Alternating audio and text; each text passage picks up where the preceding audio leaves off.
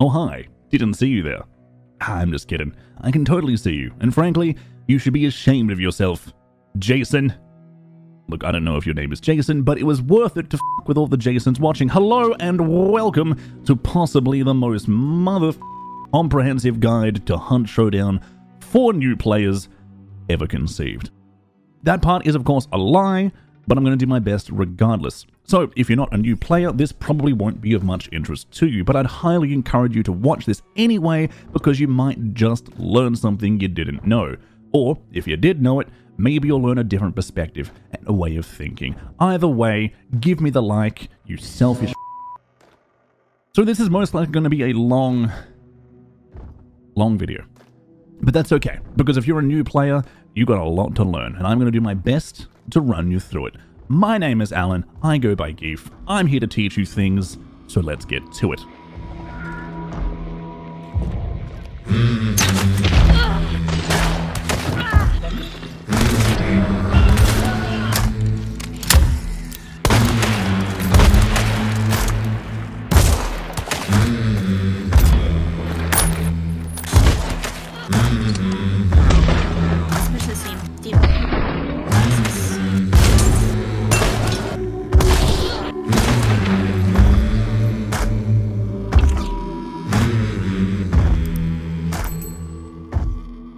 Before I begin, I want to mention that I am by no means the best player in the game.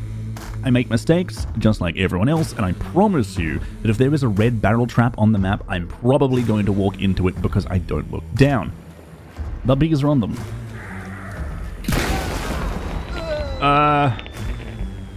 Why? Well, that's because my head is too busy looking at the sky, or if you ask my ex, my own ass. So with that disclaimer out of the way, it's time to explain leveling to you, because it's one of the most common things I'm asked.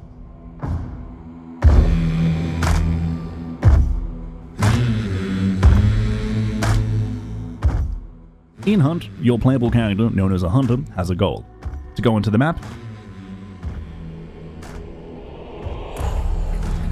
find clues to locate the boss,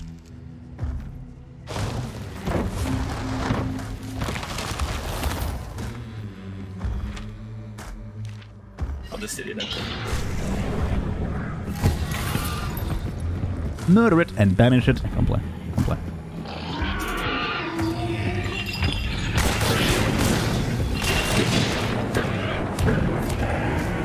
See. Hell yes. Oh yeah, brother bear. That is. Oh. Then pick up the bounty and extract the map.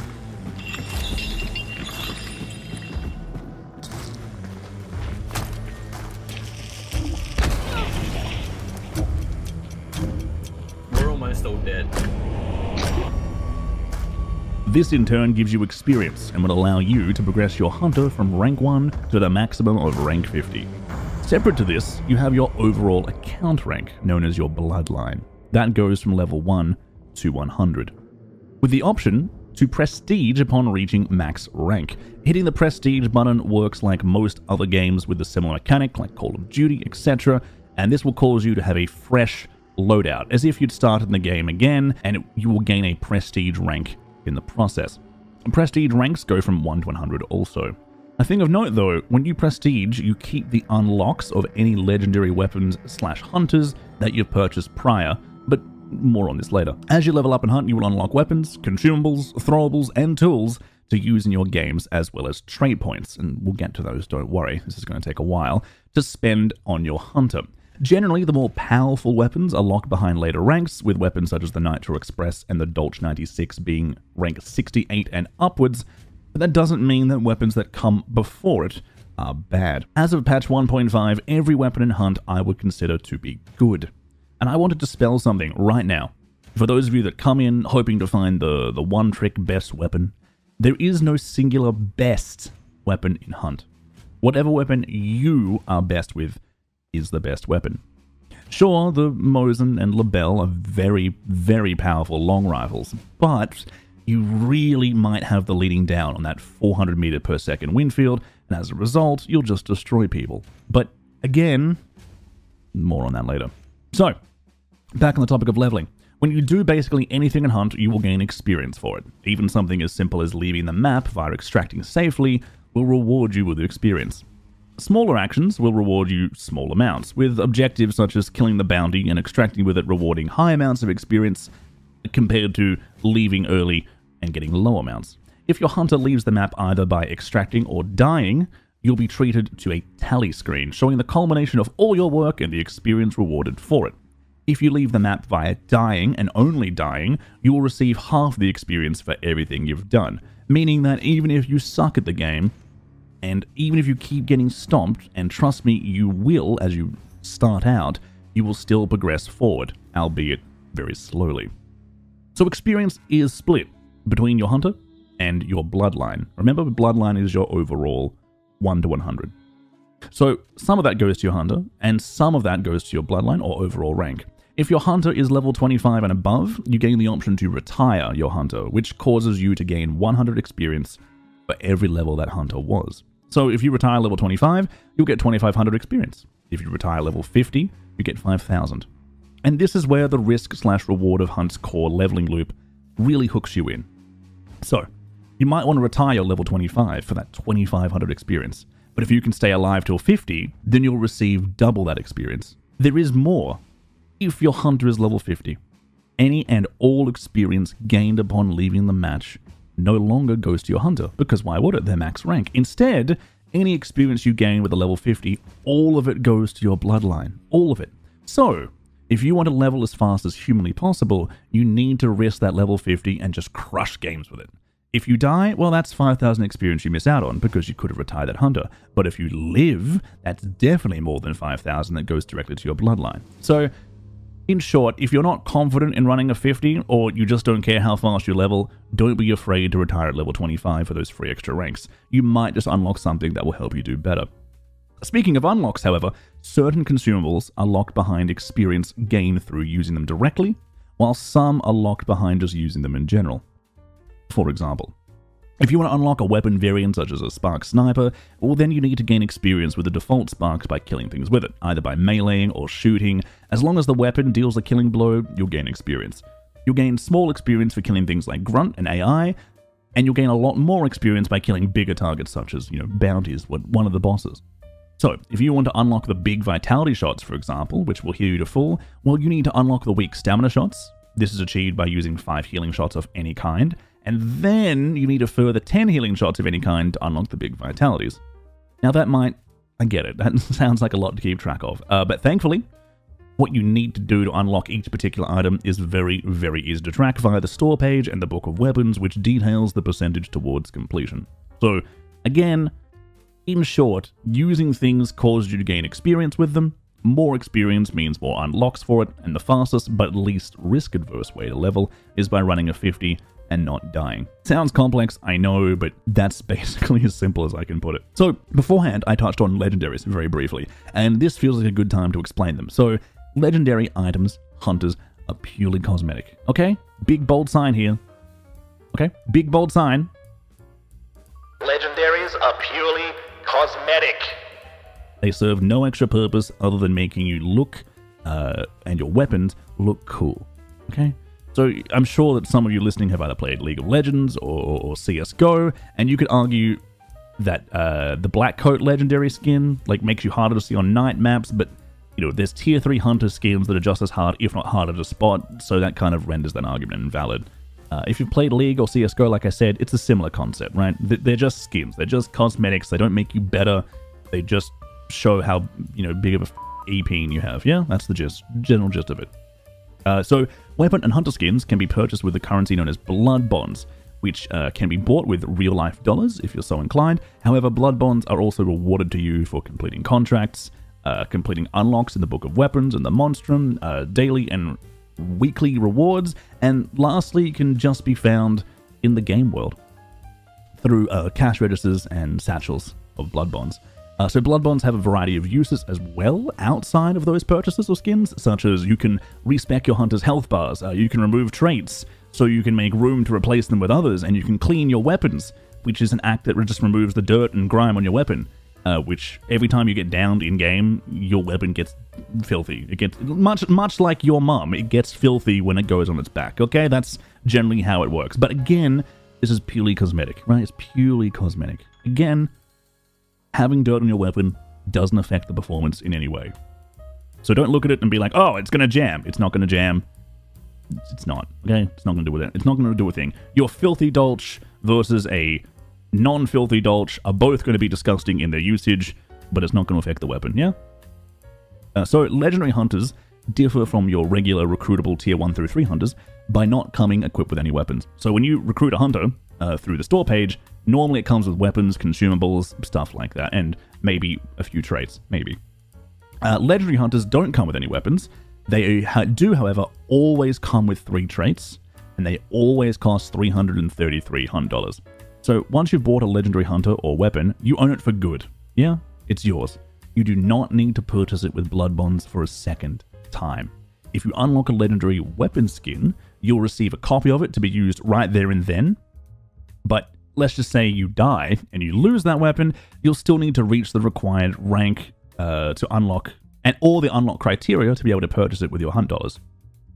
So for example, if you buy the legendary Nitro skin, like Sinner's Prayer or the Black Mamba, for example, you will get that Nitro right there and then on the spot. However, if you die and you lose that Nitro, you'll have to wait till you get to like level, I think it's like 88 or 87. I think it's 87 before you can purchase it again with in-game money, right? Blood bond items, legendary items, one-time purchase. So don't sweat it. So all you need to know, summing up legendaries, are that they're just cosmetic, and that's it. They're the shiny version of an existing item, and they're the business model of hunt outside of game sales. Also, the legendary skin Spring Chicken was generously created in honor of myself by Crytek. Though no newcomer to the American Hunter Association, the hunter who bore this lightning-blessed label channeled the energy of a freshly hatched spring storm.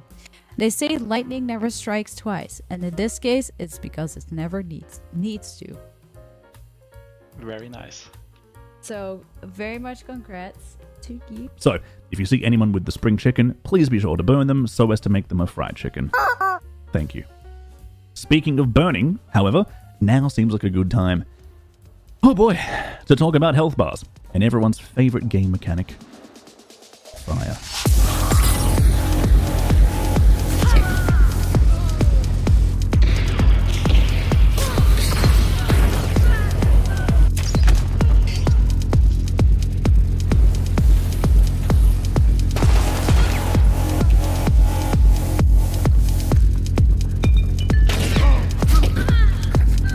Behind the fire, what is this? So before I talk about the wonder that is fire, I need to talk about how health bars work in Hunt so I can pivot into it, because it's a kind of a confusing topic. Hunters all start with a maximum of 150 health. This is split between denominations of 25 and 50. These denominations of 25 and 50 health are represented by small or large red bars, or bricks of health as they're commonly referred to. So when you're damaged, you lose health from those bars. If the bar is depleted, well then you need to find healing to replenish it. If the bar is damaged but not depleted, then the health will regenerate on its own after a few short seconds without further damage to yourself. If you die and get revived by a teammate, then the topmost bar will be burned off and grayed out completely. A burned off bar cannot be recovered through traditional healing items and can only be restored by one of 2 ways. You either spend some of your trait points to recover your health back upon safely exiting the map, or by being part of the team that performs the banish on one of the game's many bosses, which will return all of your bars, burned off or otherwise. Banishing a boss is a full heal, complete full heal. So, if you're a full health 150 hunter, and your health configuration is big, big, small, small, right, as in 250 bars, 2 small bars, and then you die and you get revived, then your hunter's max health will now be 125. If you die again, it'll be 100. You die again, it'll be 50. You die again, well then you're just at the game, but you're dead for good, right? Stop farming your team, right? You're dead for good then. Your health bar configuration always has a 50 brick at the base, always. But the rest of your health bars are up to your discretion. So these bars can be shuffled around and respect using your blood bonds, and there actually is a case for running 4 small bars because you can technically be revived more often, but there's also a case for running 3 big bars because getting hit partially means the bar won't deplete, and thus can safely be regenerated, and that saves you on healing items. So, I know what you're thinking, but Alan, what does this have to do with fire? Talk about fire. Okay, don't worry, I'm getting to it, right, now that I've prefaced the health system. So, being set on fire slowly causes your bars to burn off, starting from the top and then trickling slowly to the bottom. So, as a result, if you're on fire, you'll want to put this out as soon as possible, so as not to lose some of your max health, HP, health, whatever you want to call it. However, if you die, your character model still exists. So, as such, your kind of just waiting to be revived body is able to be burned. So, throwing a lantern or a firebomb or creating a flammable source and having it touch your body will slowly cause you to burn out over time. So your team is able to put this fire out by preventing you from dying properly. They just walk up and interact with your body. But a common tactic in Hunt is to kill an enemy player and then set fire to them. This puts the enemy's teammates on a clock, right? They have to extinguish that fire, otherwise your bars will be burned off and you'll be dead for good. Essentially, burning a body is like securing a kill in like PUBG or Apex. The person is down, but they're not out of the game officially. However, their body can't move because you're laying on your back. Burning a body takes time, and it's an assured way to make sure the player isn't getting back up.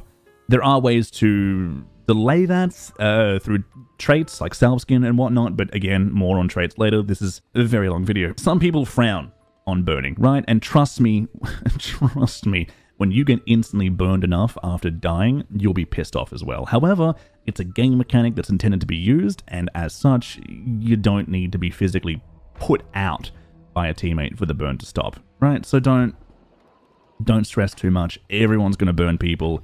I hate to be that guy that says just join the burn, but I mean, everyone else is going to do it. It's really up to your discretion. If you want more kills, you can let them be revived and kill them again. Pad your stats, if that's how you want to play it, right? Either burn them out or don't. Be honorable or don't. Consider it honor or not. It doesn't matter, right? You're in it to win it, baby.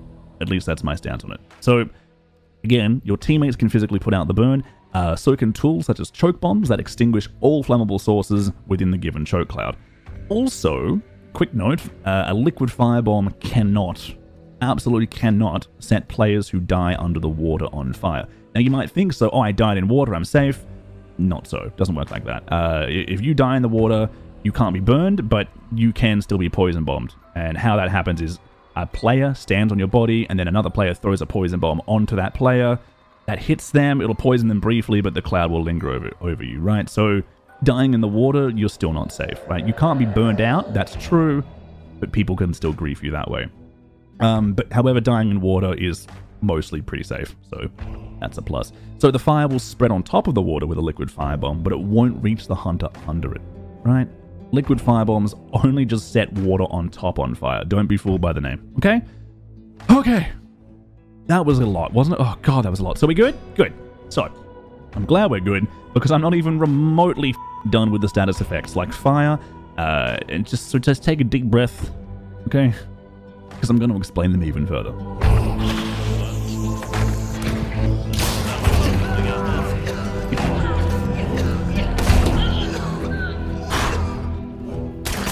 Oh, he's gone. I'm in trouble. Oh, he had a poison hand cross.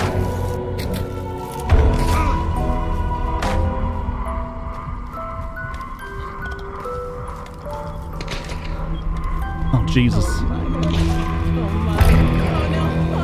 No, not like this! Not like this! Not like this. I hit my own Constantine. I can't end like that. We can't end like that. We can't end like this. Like this. So, there are three, technically 4 status effects that are able to afflict your hunter. These are in no particular order, right? I'm just rattling them off. There's fire, bleeding, poison, and a relatively new one, choking. Whilst the first 3 are deadly, choking is not, unless it's your girlfriend. But that doesn't make it any less annoying or potentially hazardous, right? It's still going to be an annoying effect. Fire, we've already covered, so that's good. But you can find yourself set on fire from, fire. Burning lanterns, broken lanterns, fire bombs that are thrown, AI grunts that have a flaming torch, and they hit you with it. And even in 1.5 and onwards, incendiary ammo shot at you from other hunters, right? Immolators that explode. There's a lot of things. The Butcher, one of the bosses, there's a lot of things that can set you on fire. The other deadly status effect, bleed and poison, they can be applied in similar ways. So AI can apply it poison through things like Doctor Grunts. They drop a medkit when they're killed, by the way. Keep an eye out for that. Hives, who will swarm you with bees. You want to kill that? Sending bees. What? Oh god! The bees! Not the bees! Help me, Alan! I'm covered in f***ing bees! Alan! Okay, it's dead. I'm fine. Leeches, who will spit poison at you, and poison ammo shot at you by hunters. Poison will not cause your health to drain constantly unless you stand in it, so it's a plus. But instead, it will change the color of your screen to have this lovely border of green around it. And whilst poisoned, you cannot be healed under any circumstance, and your health bars do not regenerate. So your health is essentially just paused at the time that you get poisoned. So furthermore, you also have this sound effect, which makes it really hard to hear. Here it is.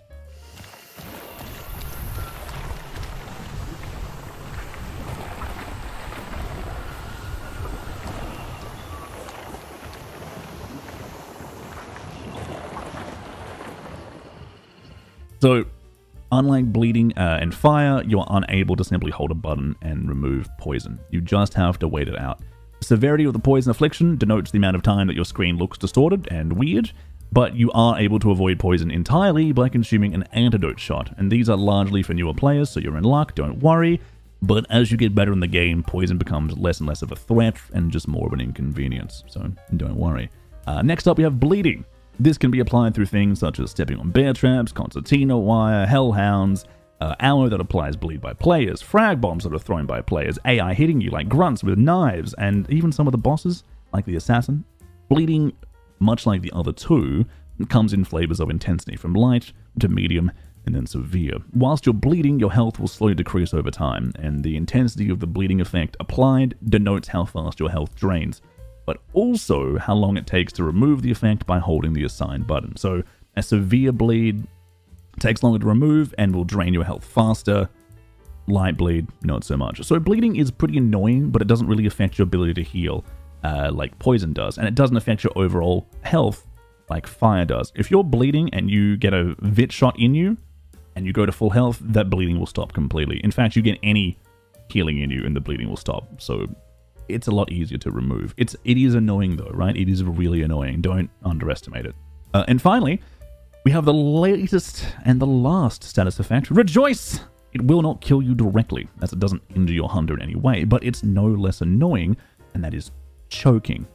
Choking at the time of writing this guide can only be applied from choke bombs, and those are a tool that is thrown by hunters to choke out fire and poison sources.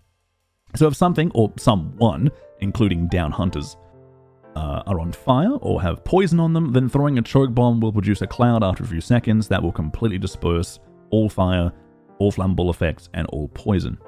Fun fact though, this also includes any fire sources tossed into the cloud. So if you throw a firebomb into a choke bomb cloud, the firebomb is nullified. If you throw a dynamite stick into a choke cloud, the dynamite gets snuffed out when it enters the cloud. However, that's except a wax dynamite stick, because a wax dynamite stick is completely covered. A wax dynamite stick can go underwater and explode, and a wax dynamite can also go through choke bombs. I actually learned that wax dynamite go through choke bombs maybe about 30 hours ago. So yeah, I learned something new. I got like 2,000 hours in the game. So yeah, wax dynamite goes through choke bombs. Remember that. So touching this cloud, however, the choking cloud, will cause your hunter to cough violently whilst you just remain in the cloud, and for many seconds after leaving it, your hunter will just have a coughing fit, right?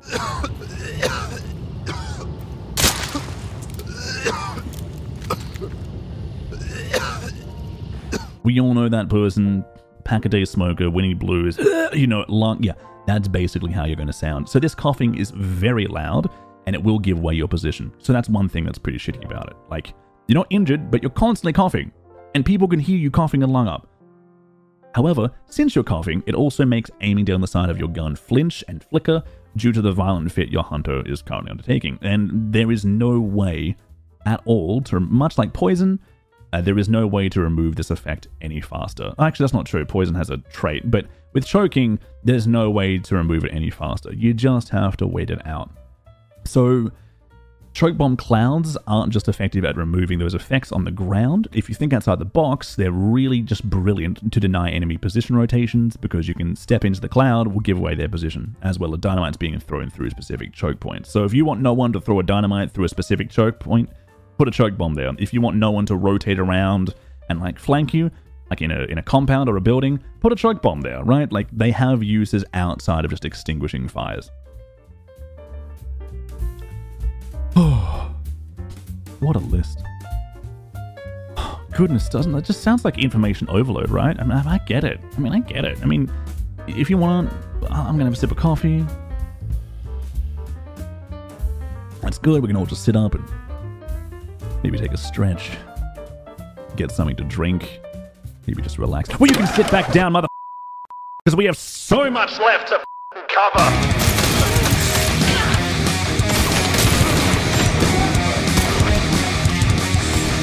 One. Yeah.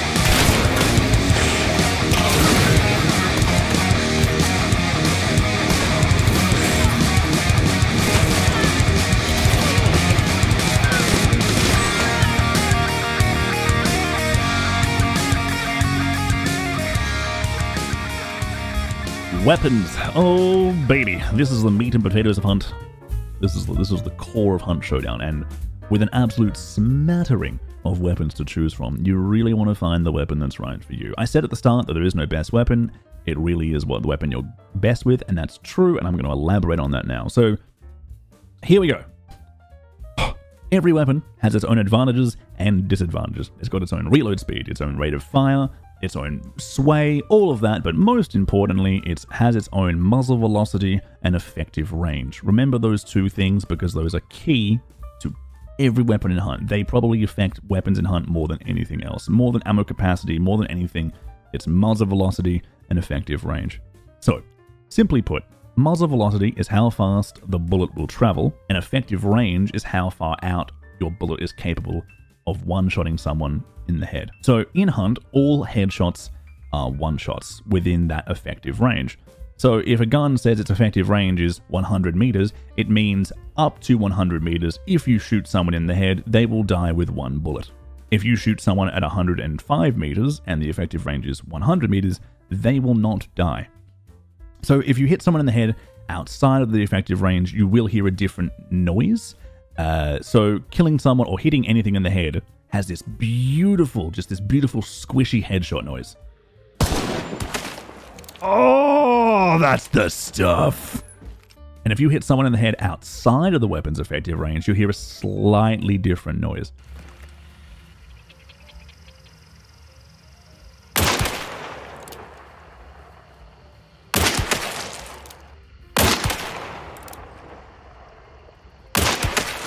This is generally referred to in the community as a soft headshot, meaning you definitely hit them in the head, but they aren't dead because the weapon you're using isn't that powerful of one-shotting someone at that distance. So the range that you're capable of headshotting someone, as well as how far to lead for a one-shot kill, is dictated by the ammo or the weapon that you're using. There are 4 different types of ammunition in Hunt Showdown. Those are compact, medium, long, and custom. Used to be known as special, but now it's custom. So compact ammo has more damage drop-off over range than long ammo, but travels the slowest. But generally reloads faster and has more ammo capacity. Generally, again, this is not your hard and fast rule, but general rule of thumb.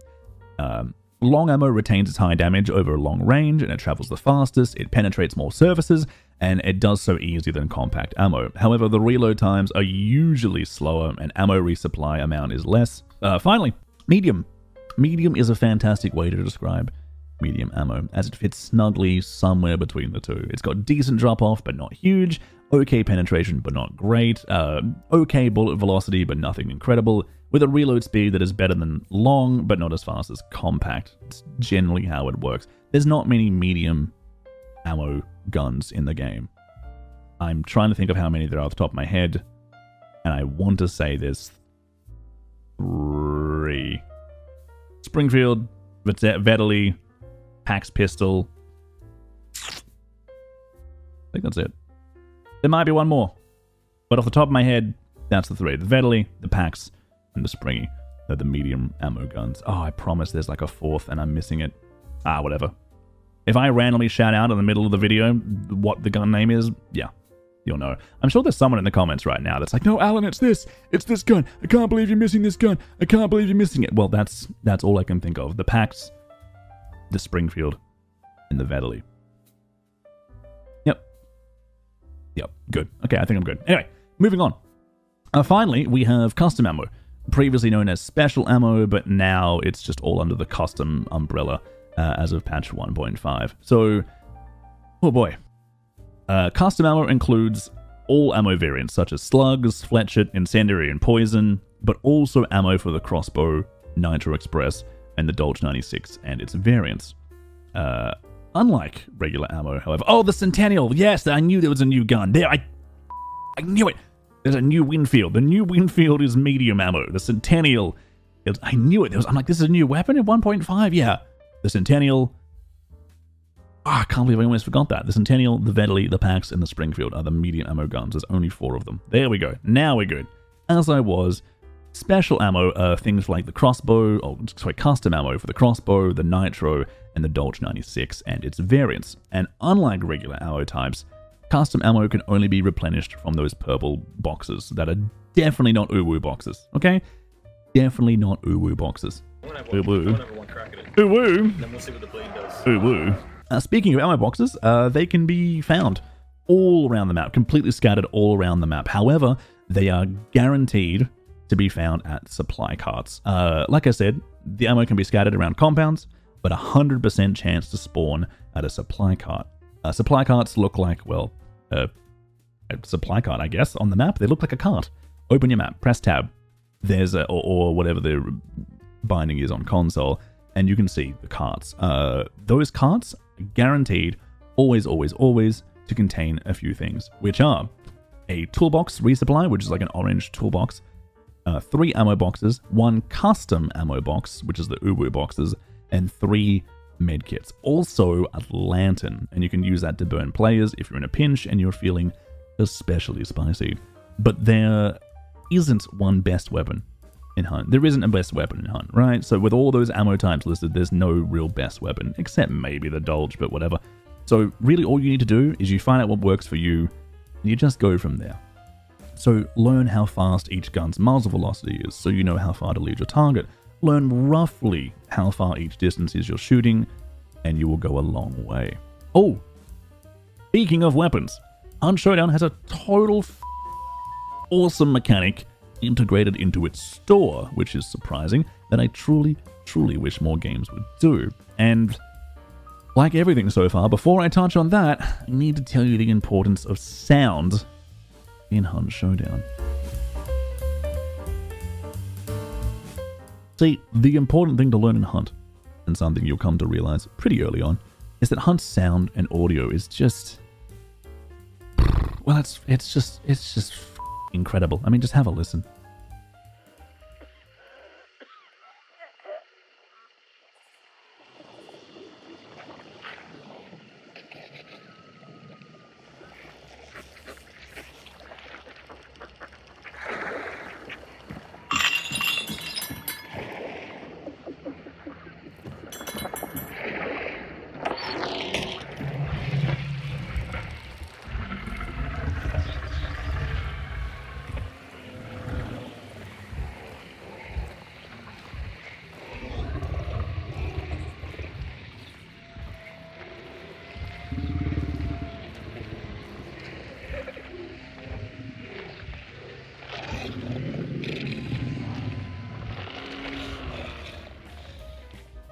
So Hunt uses a sound process called binaural audio, which basically means the sound will come through each individual ear depending on the direction you're facing, and sound is channeled and programmed through each individual ear. And this might sound pretty par for the course, but it's actually pretty rare in games because of how hard it is to pull off correctly. When it's done right, it can be a immersive experience, and it's beautiful. Games that use it to good effect, for example, would be Hellblade, Senua's Sacrifice. But trust me, you play some Hunt, and then you go and try play, I don't know, Warzone.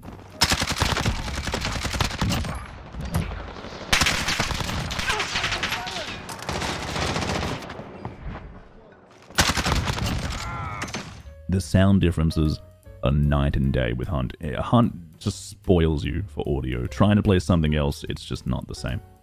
So everything that you perform in Hunt, every action that has an animation, like jumping, pulling out your knife, all of that, it makes noise. So you pull your knife out, makes noise. Reloading, makes noise. Swapping weapons, makes noise. Jumping, makes noise. Right? Anything, there's an animation attached to it, it makes noise. Running, noise. Crouch walking, noise. You'll make more noise sprinting than you do crouch walking, but even whilst you're crouch walking, you still make some noise. And even if you're totally and completely still. Even if you're silently just sitting there, not moving. If someone is close enough to you, they can hear you breathing. Okay? That's how just f***ing good the sound is. The amount of hunters I have killed because I have heard them breathing on the other side of the wall, and then I just shotgun the wall. Ugh.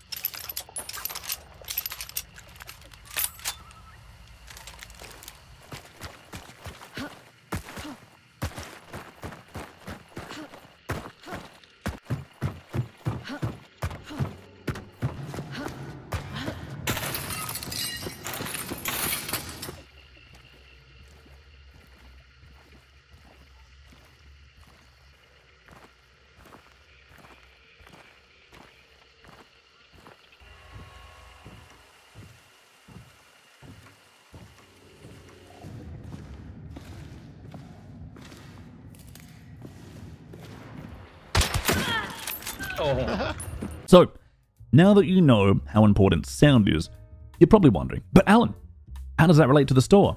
Well, in the store you can select any weapon in the game, click 3D view, and then fire it. And this sounds cool, but like what you can also do is scroll outwards, which shows you at a distance what each weapon you're firing will sound like, which is so freaking cool.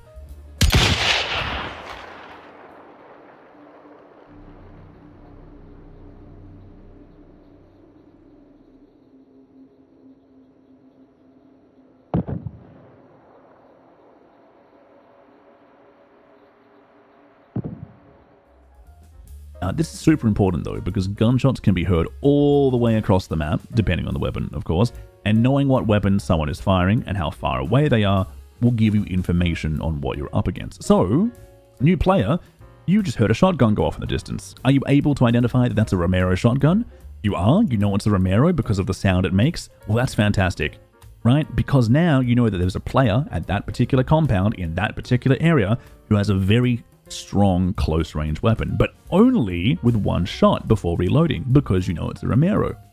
So immediately that tells you, okay, how do I play this at range? Like, do I stay at range and shoot them because I have a longer gun than they do, or do I risk it? Do I get up close in their face and I hope they miss, or I bait the shot out and then I kill them, right? If you really want to take it seriously, then you can learn what every weapon in the game sounds like, and that is a skill that you will pick up the more that you play it, and personally, it took me some considerable time. However, I'm comfortably now, only now, am I comfortably able to tell you what gun is being fired, how far away it's being fired from, and I know how to address the situation when I get to it.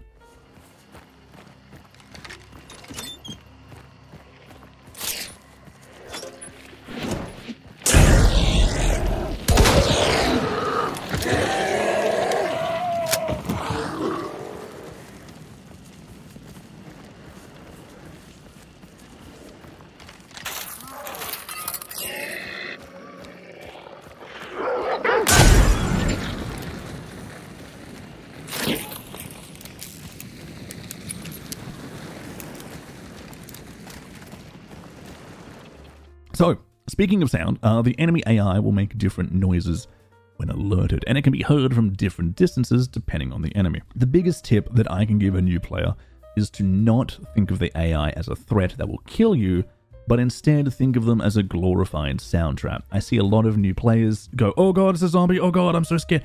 Doesn't matter. Just fucking stab it, okay? Just stab it. Everything is designed to make noise in Hunt. Everything is designed to give your position away in some manner.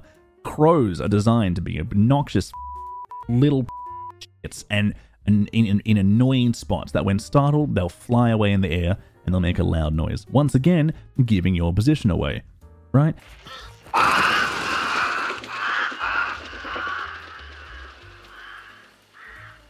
Hellhounds make a loud howling when they spot a player before approaching.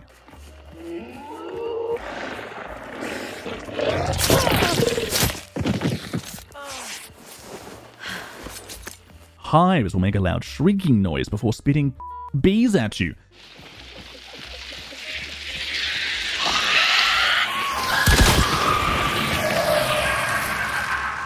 Basic grunts will make a slight gurgling sound before running towards your position.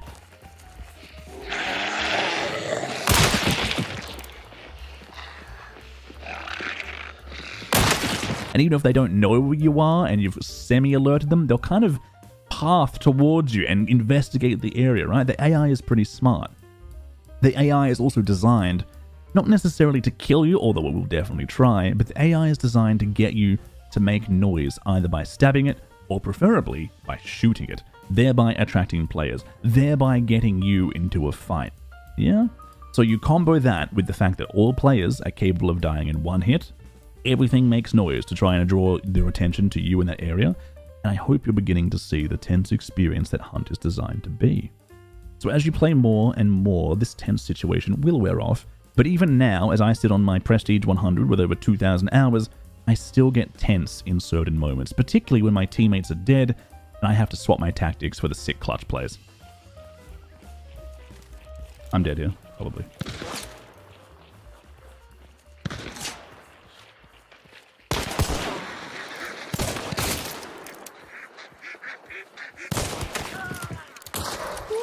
Maybe.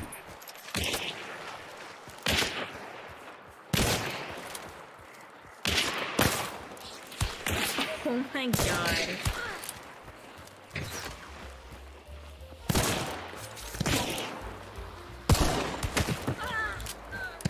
This crossbow's gonna kill me, probably.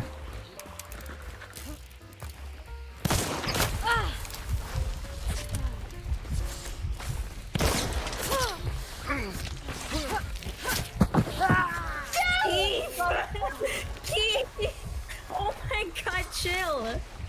I can't. What the heck? So this is where your particular loadout comes into play. You can take in a more silenced loadout and blissfully cruise around the bayou if you want, but you'll lack firepower versus other hunters. Or you can go in guns blazing and let the whole map know you're there and deliberately try to pick a fight. After all, sound doesn't matter if everyone able to hear it is taking a dirt nap courtesy of you.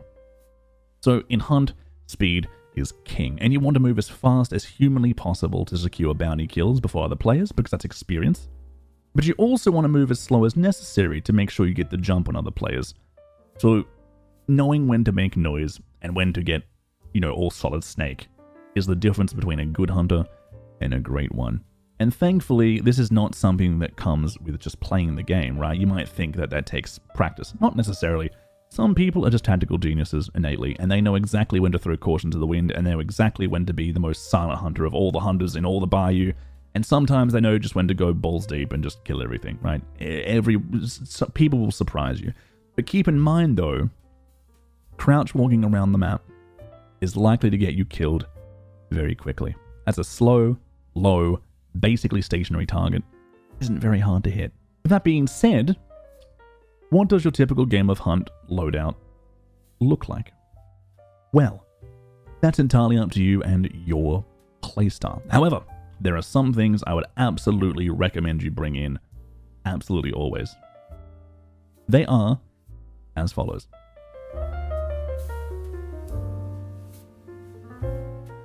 You want to bring in a knife. so you can easily dispatch AI or players if you feel the need. This will deal with all varieties of AI exceptionally well, minus immolators and meatheads, which you should absolutely avoid as a new player. Dusters to deal with those pesky immolators. Immolators are an AI enemy that when you pierce its skin, right? When you pierce its skin, it will explode in a wreath of flame. Looks really, really cool, but man, does it suck.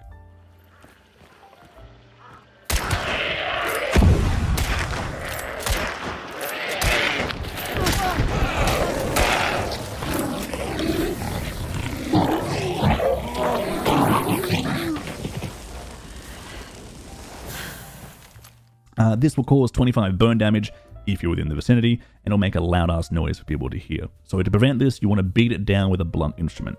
The butt of your weapon, assuming you have a bayonet attachment, the butt of your weapon will work in a pinch, but it will usually cost you all of your stamina, or most of your stamina. So bringing in the stamina-efficient and highly effective dusters will kill it in 3 heavy attacks, which is really good. A med kit. You literally always want to bring in a medkit. Always equip a medkit, because medkits will heal 50 health over 6 seconds, down to 3 seconds with the physician trait, and 100 health with the doctor trait, but more on that later. Going in the game without a medkit is a very, very bad idea, and I would never recommend this. Just don't do it. And finally, for your final tool slot, I'd recommend some form of AI clearing, such as fuses or a flare pistol. These, when you throw them at AI or shoot them at AI, will cause it to burn and instantly be killed, and is a great way to deal with annoying AI such as concertina armids, which are very annoying, or hives that you don't want to shoot because they're out of range. So definitely bring some in if you can. Or throwing knives, actually. Throwing knives are great as well. So of those items, the only one that is non-negotiable is the medkit. You just bring it in always. The knife and dusters can be avoided by taking a weapon with the bayonet attachment, or a mace or brawler attachment, or they can even be condensed into one item in the form of a knuckle knife, which does both jobs, just not both as effectively, but it does do them both. For your consumables, you always want to bring in more vitality shots, at least personally, I always do. I preferably take in 2 big vitality shots, which will heal me to full, but until I have those unlocked, I will use 3 to 4 weak ones, which will do the trick if you don't have them. You want more heals because vitality shots heal a lot faster than medkits, and they also heal 75 health with the weak ones, or all of your health with the big ones. And you might be thinking, oh well, Geef, why not bring in 4 vitality shots and just forgo medkits? And that's because medkits are a tool, and thus they can be replenished from toolboxes and from looting dead players. Vitality shots cannot, and they can only be brought in with you. So once you're comfortable with bringing in less heals, definitely experiment with bringing in throwables such as dynamite or firebombs. Dynamite is a great way to flush out a player, with firebombs being a handy tool to burn down hunters, but also a good way to block off certain areas for a period of time, like a firebomb. Something to note, there is a difference between dynamite and a frag bomb. Dynamite leaves a big cloud of smoke after it explodes, which can obstruct vision and allow you to do things like revive or cross cover. Frag bomb doesn't do the same. It leaves a very small puff of smoke and then it kind of dissipates. Also, dynamite is capable of blowing up concertina wire or wooden doors off or windows. Frag bombs cannot blow up concertina wire and they cannot blow off doors. Frag bombs are anti-personnel. Dynamite is anti-everything. Dynamite is best described as anti-environment. Frag bombs are purely anti-personnel. That's why frag bombs apply a bleed to players, but dynamite does not. Just a slight aside, I wanted to put that out there. Anyway, after that, all you've got to do is pick a primary weapon and a secondary weapon, and you're all set. So for someone just starting out, I would recommend just the basic Winfield rifle. Get comfortable with it, get comfortable with how far you need to lead it, and just go in and shoot everything. Like, I know that sounds dumb, and yes, you'll attract players, and yes, you'll most likely get stomped. Don't go into your first game of Hunt expecting to come out with, 10 kills, because you probably won't. But if you go in and shoot everything, you will learn how much noise you make. You will learn how far to lead your target at a range, and once you've got that down, you can go from there. It's going to take you a fair few games, but honestly, trial by fire in this game is the best way to do it. Just dive in and do it. If you're the player who prefers a more up-close and personal style of play, then I would suggest taking in the Romero shotgun. It's only got 1 shell before requiring a reload, but it's super powerful within 15 meters and it'll just kill someone. So you get close, You give someone some buckshot and you just murder them. Actually, I think it's 20 meters on Romero. I think it's 20 meters. Oh, no, I think it's 15. It's 15. Ignore me, it's 15. Just end someone. Just end someone's entire existence. He's dead. So for your sidearm, you won't have any options at the start other than your basic Nagant pistol, but that's okay. Because if you go in and use the Nagant pistol to kill things, you'll unlock the silence variant of it. This will give you a silence weapon to practice with when you go into games, and as I mentioned earlier, you have traits for your hunters. I won't explain them because thankfully traits are self-explanatory in what they do. You just hover over it, tells you what it does. I don't need to go into them. But they can be purchased with hunter trait points, and at the end of the matches, or you can find them through little bone charms scattered around the map. Yeah, take a silence pistol, take your pistol in, shoot things, get a silence pistol. You should be fine. Anyway, traits, like I said, not going to go into. Don't need to go into them. You can find them throughout the game. They're self-explanatory. However, 2 traits I will touch on briefly because I highly recommend them are the aforementioned Physician and Doctor. Physician is unlocked pretty early, but Doctor isn't until like much later. That being said, these 2 traits when used in conjunction with each other will provide a lot more healing efficiency, which is, you know, critical. But to start with, aim for traits like Greyhound and Determination, which will allow you to sprint for longer and recover your stamina quicker. And I encourage that because you should be sprinting around the map. Speed is king. This is basically Apex, not really, but you need to be fast. You need to keep moving, so just keep moving. Don't be low and slow. Low and slow sounds effective, it sounds good, but you're not going to get bounties quickly. People will beat them to you, and people are just going to cap you if you're moving slowly, so always be moving. And if you're finding yourself on fire or you're bleeding a lot, I'd recommend picking up Bloodless and Salve Skin. That's about as much as I want to touch on traits, though. So, Doctor, Physician, Greyhound, Determination, Bloodless, Salve Skin. All of those are good. If you're playing with friends, Necromancer as well. Probably one of the best traits in the game. Completely undervalued at 4 points. It needs to be more, but whatever. So, I have deliberately left out a few mechanics, such as Empowered Darksight and the best way to kill bosses. Hint, it's with melee. But I really believe that some things should just be found out on their own. Whilst I want to educate new players, I also don't want to totally take that sense of discovery away from you. You know, the beauty of Hunt is that it's got such a deep system full of nuance, and if I take that away from you, then you'll have no desire to explore and to learn and to figure things out for yourself. I highly encourage you to find a friend, dive into the bayou together, and experience this wonderfully underappreciated game.